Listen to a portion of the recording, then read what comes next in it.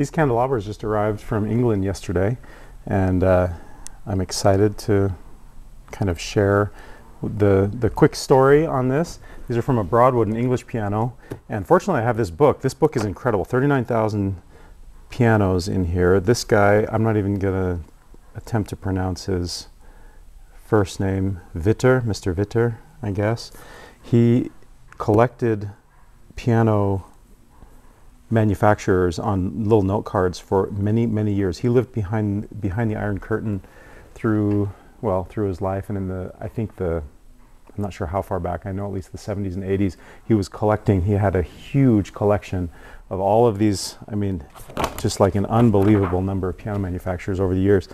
And at one point, I can't remember what country he's from, he had to flee his country because this is Soviet era, and the thing that he had to take with him, kind of like Ukraine, people in Ukraine, the thing that he took with him was his stash of note cards, of his 39,000 note cards, and he put this book together as an unbelievably well put together book. Anyway, Broadwood, back to the candelabras.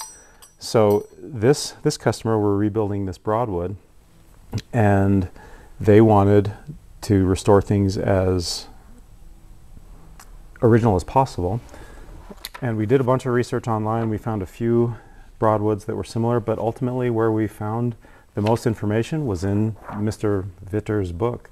So here we have the Broadwood Company in London, and it gives the serial numbers and all the years. The piano that we're restoring happens to be, I believe, 1885, something like that. And here we have lots of different designs and pictures of the factory, pictures of different designs of keys and the action, square grands, all sorts of things, designs of the soundboard. And what we found here was an advertisement from, let's see, 1897. And I think it was this one right here was the piano, where the piano itself looks closest to this advertisement from that time. And also the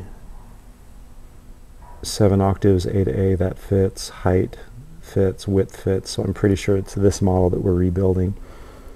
And it was missing candelabras, and so we found these candelabras. I found literally dozens and dozens of different candelabras that were available on Etsy and on eBay. You know, you can see, like on this one, they're fancier, more of an English look. These are fancier, or sorry, more of a French look, I mean. And these, but this model, these were the closest that we could find that appeared to be similar to that. And so those, they were for sale on eBay in England, and these arrived yesterday. So pretty cool. I'm excited to see them on. Let's see, this one comes apart. Oh. This one comes apart a little bit.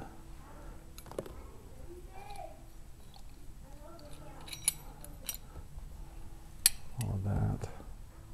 Anyway, so kind of fun to restore as close to what we can find as possible.